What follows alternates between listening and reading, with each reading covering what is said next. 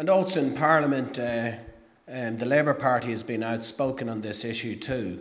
Early on in the sanctuary, I think on day 3, we were joined by the leader of the opposition, Andrew Little, and he has shown great courage, I think, in raising this issue.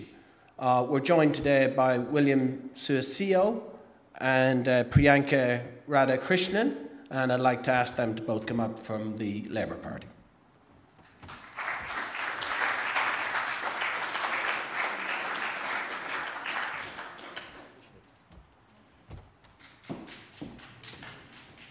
Whakarongoa ke au ki te tangi tuia ki runga, tuia ki raro, tuia ki waho, tuia ki te here tangata ti hei Māori ora. E ngā mana, e ngā iwi, e ngā reo, e ngā haue whā, e ngā karangaranga maha, tēnā koutou, tēnā koutou, tēnā koutou katoa. I want to acknowledge, firstly, Tingilau, Ness, for the mihi at the beginning and for welcoming us all here today. I also want to particularly acknowledge Reverend Ray and this church, Joe, and the union movement, and thank you for standing in solidarity with these students, with the migrant workers. Look, I'm here, myself and Priyanka are here on behalf of Andrew Little, leader of the Labour Party, who could not be here, but sends his best wishes to you and sends his solidarity support to the group that are here. I couldn't help but sort of reflect a bit as a young man in the 1970s, and I remember what happened in that era called the Dawn Raids. And this is one of those churches. This is one of the churches that, in addition to the faith community of Auckland, who stood in solidarity with the Pacific people, who were initially invited here to fill the jobs of the manufacturing communities, manufacturing industry. And then, for one reason or another, the government of the time decided to get rid of them. And my house was one of those houses that were raided at 4 o'clock in the morning in Otara, South Auckland. And we had a number of cousins living with us. 4 of them were here legally, but 3 of them had overstayed their permit, to a number of reasons. And it was the faith community in Auckland who came to our aid, who stood in solidarity with us. And this is one of the meeting halls. Am I right, Tingilau? This is one of the meeting halls, in addition to the Catholic Church down the road in Grey Lynn, that met, that provided lawyers, and it was also the trade union movement of the time who stood in solidarity. So I convey that in our way of acknowledging the work of the faith community and the trade union movement and standing in solidarity with these students from overseas. Andrew, for our part, Andrew has advocated, met with you, has challenged the government on their policy, and this is an issue where the government, if it wanted to, could have used their powers of discretion. But this week, in the questions that were posed to him, the minister decided not to use those powers of discretion. I want to say to the students that I think the decision that you've made is right, that you will return. But as I said to you earlier, I hope that your experience thus far hasn't dampened your desire to migrate to New Zealand, and the opportunity is still there with you. We may have lost the fight, but this country here, the battle continues for fairness. The battle continues to remove discrimination. The battle continues that we treat everybody with dignity and respect. And it's sad in many ways for those of us who are migrants to, on the one hand, invite people from the Asian countries to come here and spend their money in our universities, in our tertiary institutions, but treat you just as fast as they invited you. And, you know, somebody also who speaks a different language, whose English is a second language, I fully understand that often you may have signed a form, but you may not have understood what was in that form.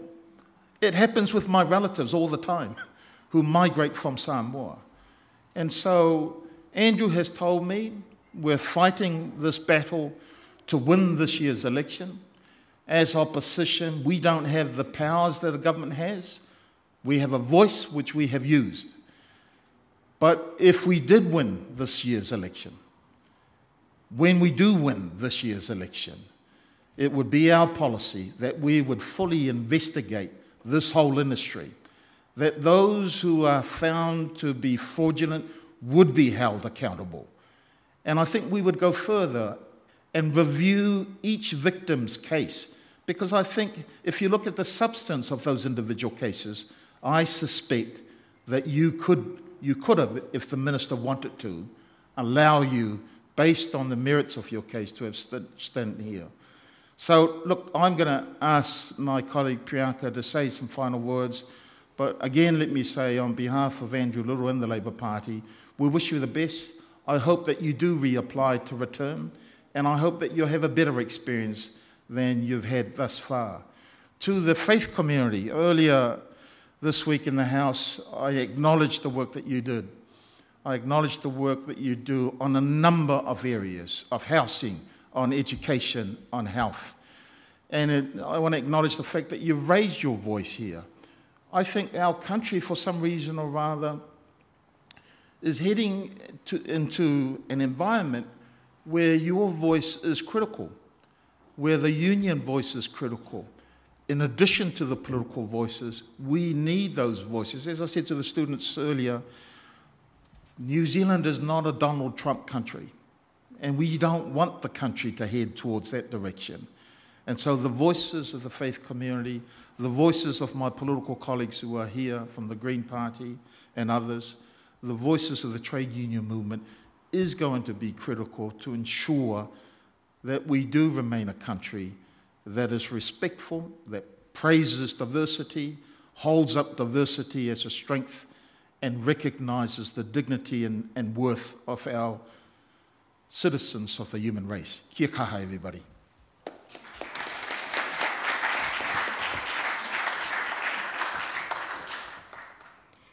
Kia ora koutou, namaste, sat sri akal, and a very good afternoon to all of you. My name's Priyanka Radhakrishnan, and I'm a Labour candidate and work with the party as well. I've met with the students a few times, and I've said to a couple of people in the past that initially when this was brought to my attention, I must admit I was a little bit skeptical. But when I met with the students and they explained to me what had happened, I immediately understood where they were coming from and what the situation was, because I'm familiar with cases in my life from back home in India. People who are very close to me, who are articulate, for whom English is a first language, who were and can be sort of lulled into a context that's very different to the context that we know and understand here in New Zealand. And therein lies the difference. The context that we are talking about, and my personal experience with people who've done this in the past have alluded to, is a context wherein forms are signed. Forms are signed without a lot of detail going into it by the person who's signing that form, because that's the way it is. Someone I know very well left a visitor visa up to a travel agent. She knew English really, really well. For some, language may well be a problem, but for even those for whom it isn't, that is the system. And I think that's what we've got to understand is the fundamental difference between contexts. And when we understand that the New Zealand context is very different to many other contexts, we then understand what this group and many others like them have potentially been exposed to. And then we don't blame the victims. I came to New Zealand as an international student myself, and understanding the Indian context very well, I have some idea of what you were facing, and I just want to say that firstly, that I'm really sorry that you haven't been offered the justice that you deserve, but it also makes me really angry and it motivates me, and for that, thank you. Thank you for standing up. Thank you for highlighting an issue that is systemic here in New Zealand. The only reason that I've been propelled into politics and to try and get into Parliament is a commitment to social justice, is an experience or a lifetime of working with some of the most vulnerable members of our society, women who've been abused, migrant workers who've been exploited, and international students who've fallen victim to a system. So I don't have a lot to add in terms of the detail. I think Joe and Sua and Catherine have covered that really, really well into a lot of detail. The only thing I wanted to highlight is that we must be mindful that contexts are different. And I just want to also acknowledge the Unitarian Church and members, the broader faith community, politicians who've stood up, including Andrew Little, the union movement that has supported, and also some of the community and cultural organizations like the Telugu and Telangana associations that have provided support in the past. And my commitment to you is, if I do get into Parliament, to absolutely keep fighting the fight for you. Please feel free, I've said this to you in person, to keep in touch, whether it's by email or Facebook or whatever other means. And from the bottom of my heart, I wish you all the very best only. Thank you.